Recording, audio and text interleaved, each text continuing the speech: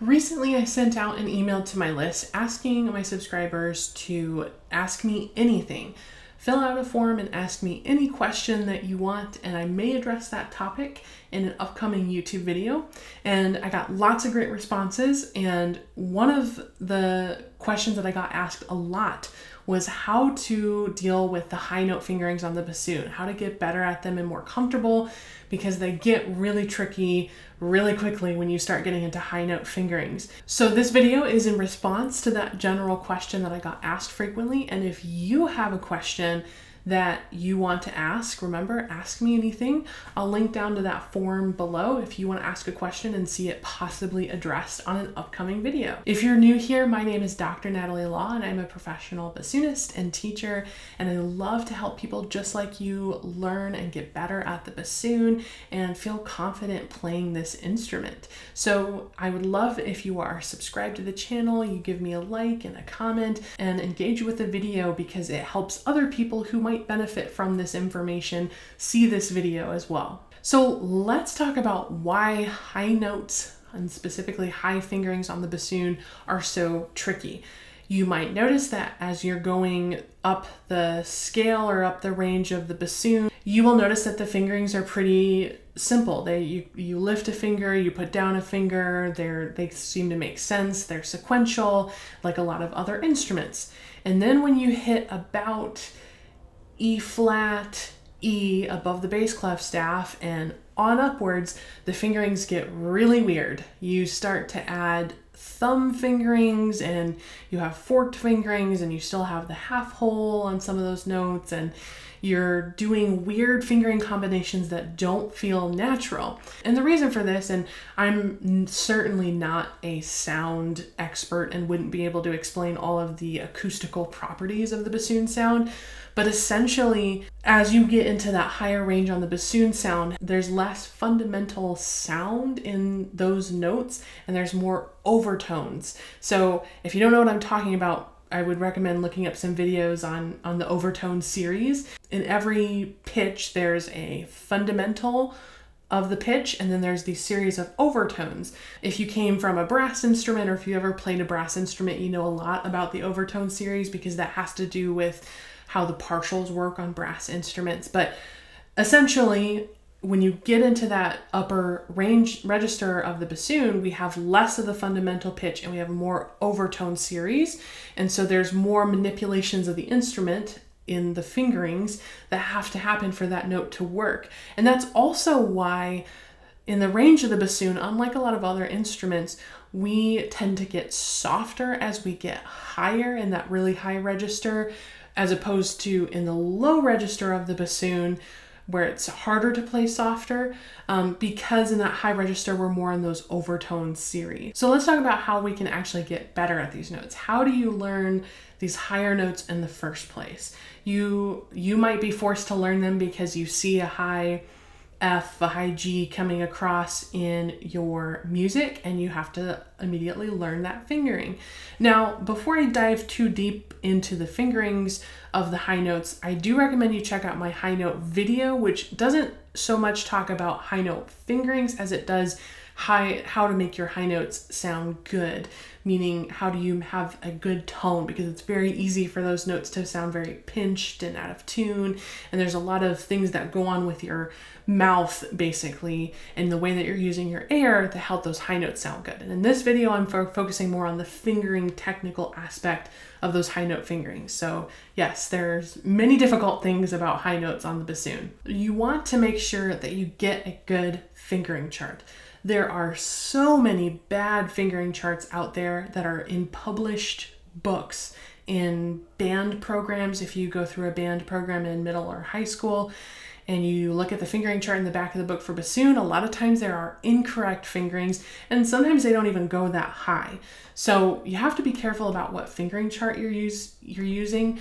I wouldn't just pick any random one off the internet without really researching who made it, because there are a lot of bad fingering charts out there. I will link down to my fingering chart below.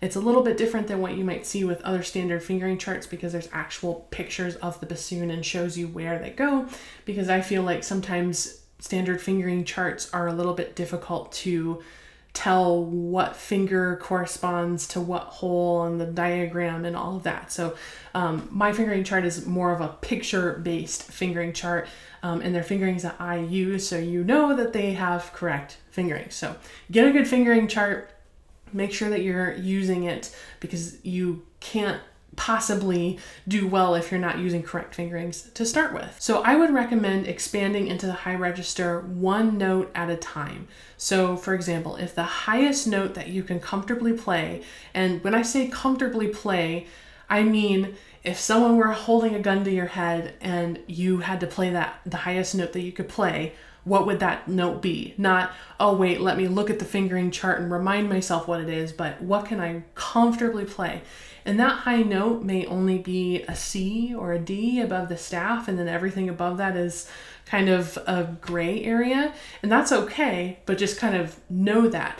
So if you can comfortably play a D above the staff, then the next note that you're going to learn is an E flat. And you want to kind of learn one note at a time. You don't want to just start learning all the high notes. You want to kind of incorporate them one at a time into your practice routine.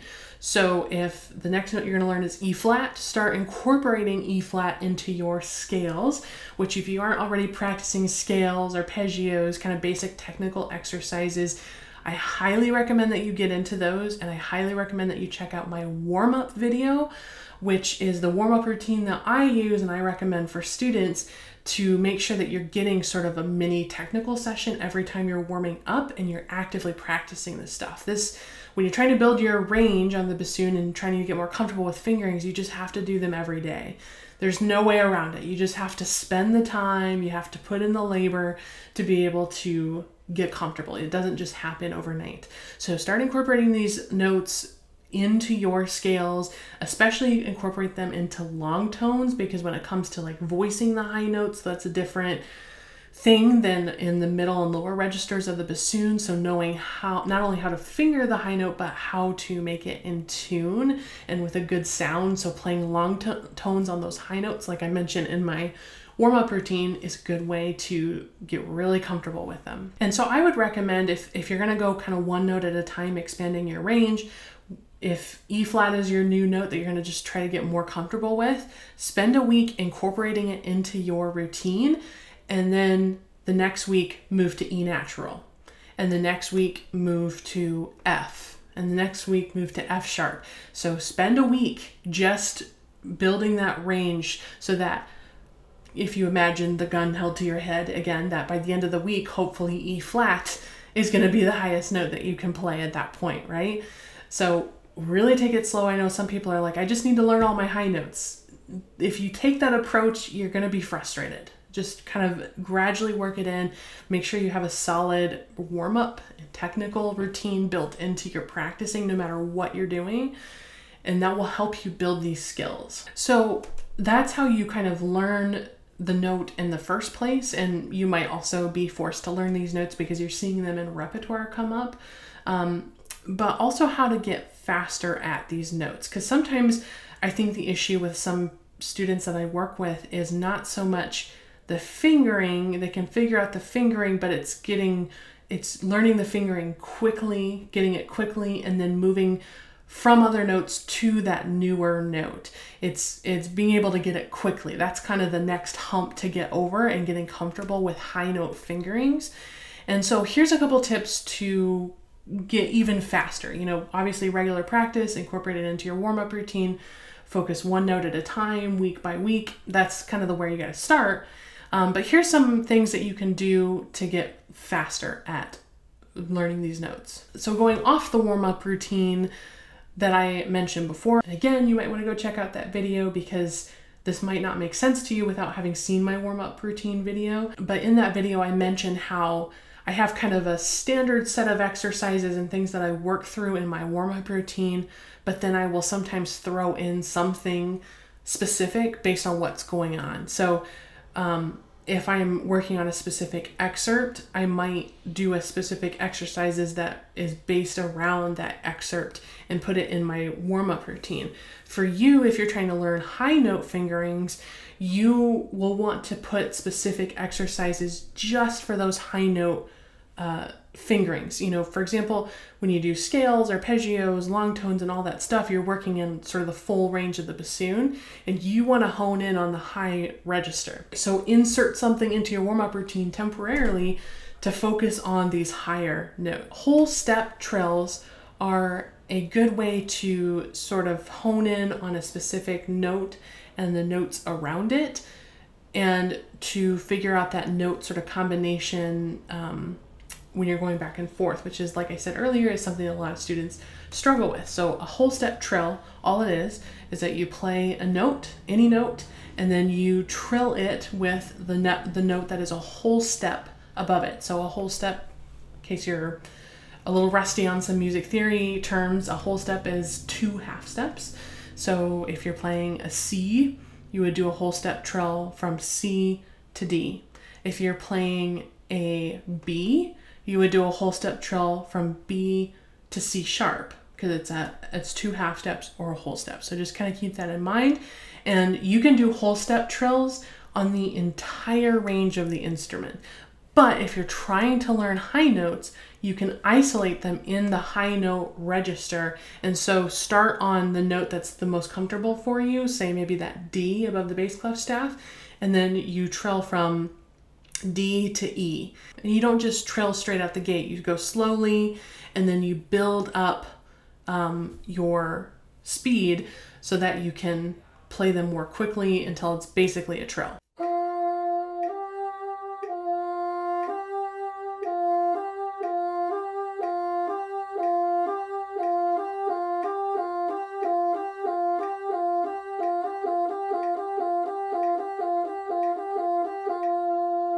Another drill that I like is a kind of a 5-note little figure drill, which is basically the first 5 notes of any major scale that you play. And then you're doing a little loop where you can keep moving up that scale.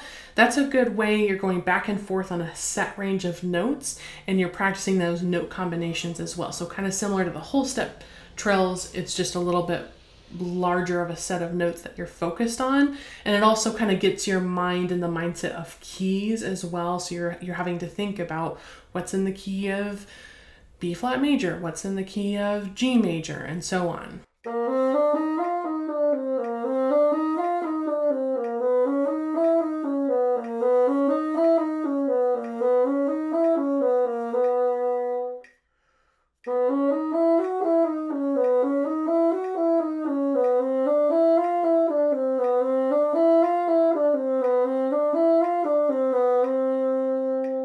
When you're practicing scales, whether it be just straight up regular scales or you're doing some sort of special scale exercise, make sure that when you're practicing those that you stop and take time to fix anything that doesn't sound good in that scale.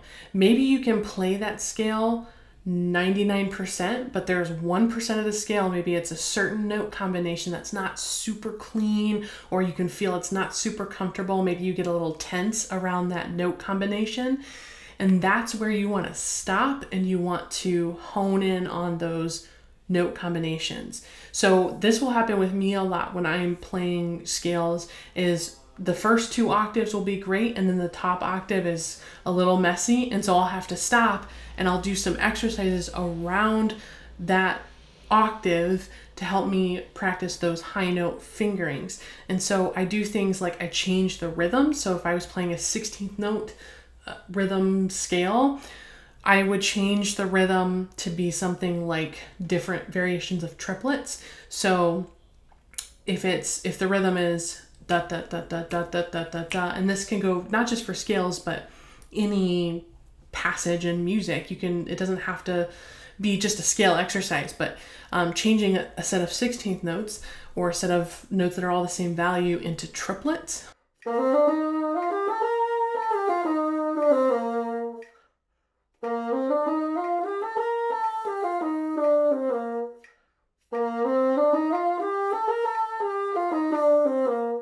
I'm putting the sextuplets at the beginning, the middle, and the end of the triplet, if you didn't catch that rhythmic variation there. But all I'm doing is I'm just changing the rhythm of what I'm doing and making my brain think about it differently and making different connections in my brain to be able to understand that rhythm. And so you can also do things like swinging the scale.